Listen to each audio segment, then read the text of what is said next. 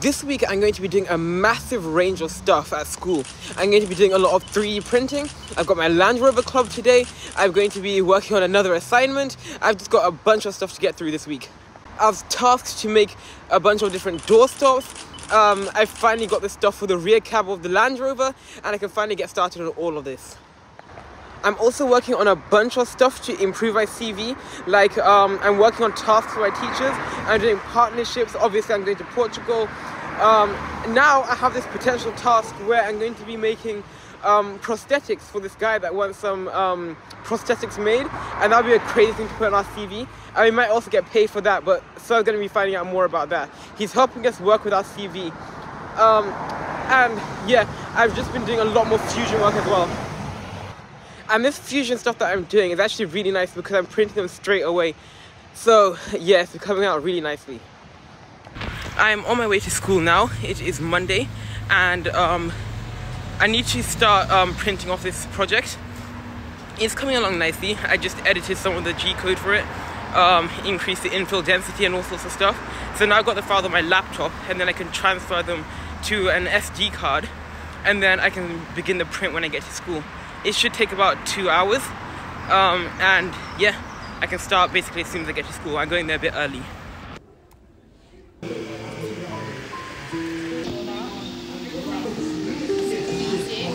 I've got a mock tomorrow, but I completely forgot what it was for.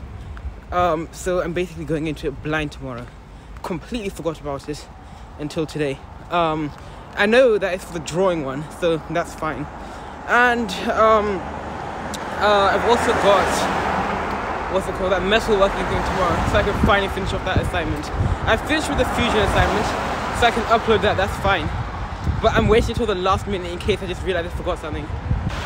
Alright, so I just finished school and my print is finished. That came out quite nicely. I only had one lesson. For mechanics, we were doing angular something.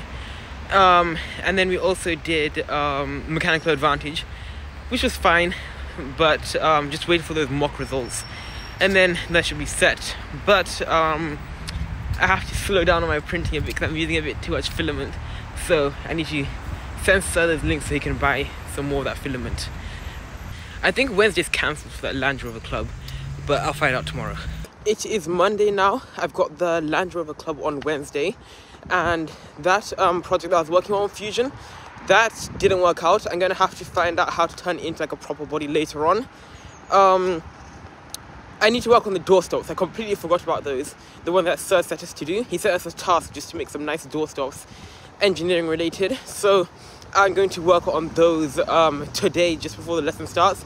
Hopefully I can start the prints today, maybe tomorrow latest. But yeah, I'm on my way to school right now. These are going to be called 912, so 9 for the 12th. Alright, I've got my file here for the piston and the gear. I will start the piston one there. And let me just increase the nozzle temperature. And keep it on standard. And then it should take a little bit to start printing. The fan started for that one. And the bed is starting to heat up.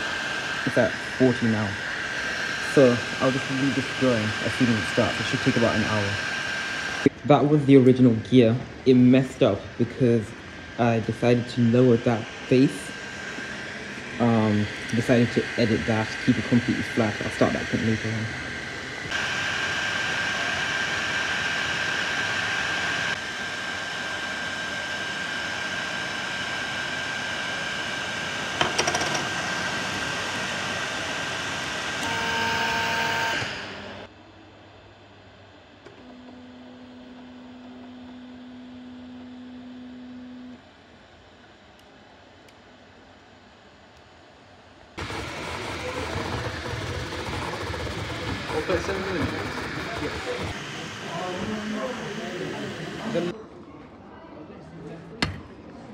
This one's yours, right?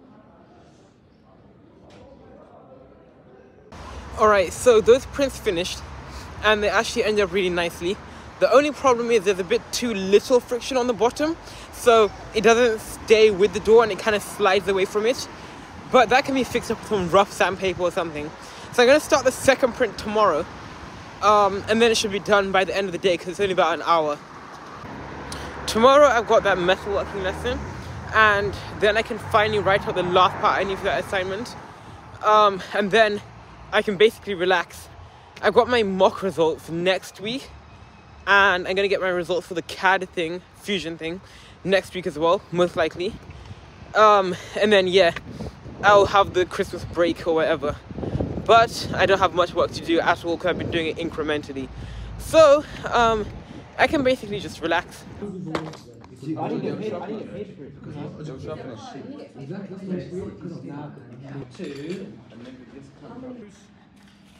all this can go in the rubbish, in the rubbish, in the rubbish, in the rubbish. Yesterday in that Land Rover club, everything that I needed to order actually came, but I ordered the wrong bracket because I used the wrong part code. So it came up with the rear bracket instead of the front bracket. However, I still needed to order the rear bracket, so that kind of worked out. So I sent the link to Sir, and he said he's going to order the front bracket for next week. And we're going to start drilling the holes out, because I got the bolts and everything. So I'm going to need to start drilling them out so that I can start attaching the rear cab to the base of the actual car. But we can't even do that yet, because we got another group working on the underside of the car where the prop shaft and everything goes. So we need to sort all of that out first. Our job is going to be relatively quick, because then afterwards we're going to switch on to doing the underside of the car with them to speed stuff up. And then we're going to have to work on renewing the rear side of that cab.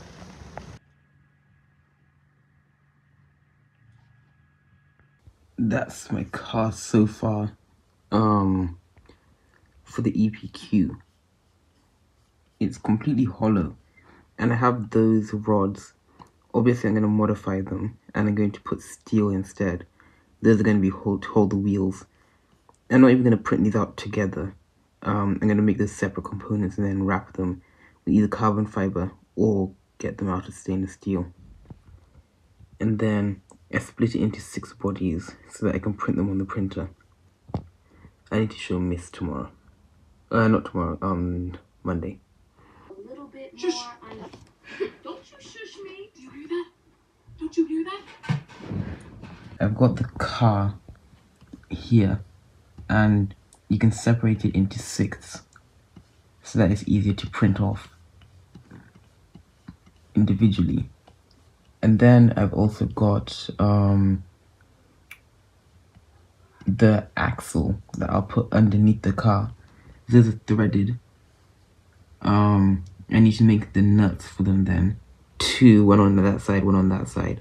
And then you'll lock them simultaneously to keep the wheels in place. I've got the wheels over here for the car. I just need to find out the diameter of the holes there before I actually print it off. Then the last thing I need to make is a way to support that axle to the car. And I've also got some sheet metal that I need to order, and then the stainless steel rods. This is just like a model. I'll obviously try and get that cut out of stainless steel first. But yeah, the trickiest part is making a third component to mount those two together. I created the axle for the Land Rover. I already showed you that one. And then when I bought in both the designs, it fit perfectly. And it's resting on there perfectly. So now, all I need to do is modify it slightly so that the wheels can actually rest inside of that. If I just put the wheels there, they'd be stuck outside of it, and they wouldn't be covered by the wheel arch at all. So I should almost cut that away and then link supports somewhere else, like going into it, so that the wheels are rested there fully. But I also cut 1.2mm slots through here so that I'll have a nice stainless steel base plate.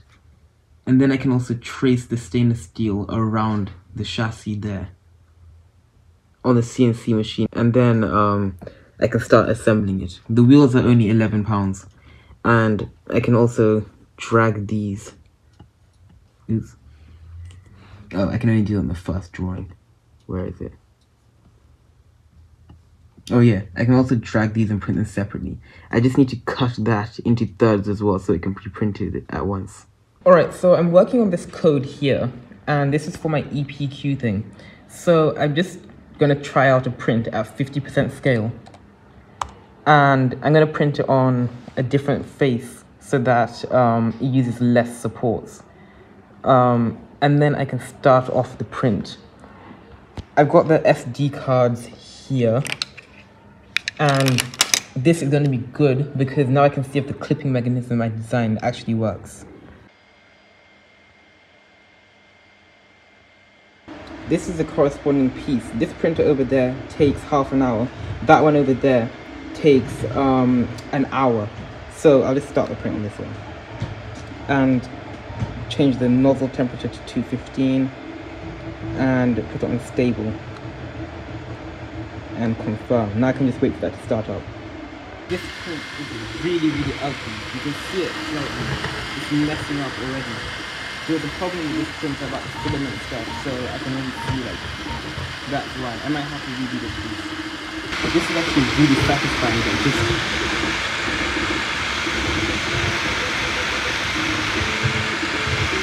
this one's finally started up, and you can already see that the first few lines on the bed are way better than the other one. They're both Anycubic printers, but this one's like a Cobra 2 Pro, that other one's a Cobra 2. And this one's double the speed too, so let's just wait for it to get started fully, and then I will just leave this be, come back just before my mechanics.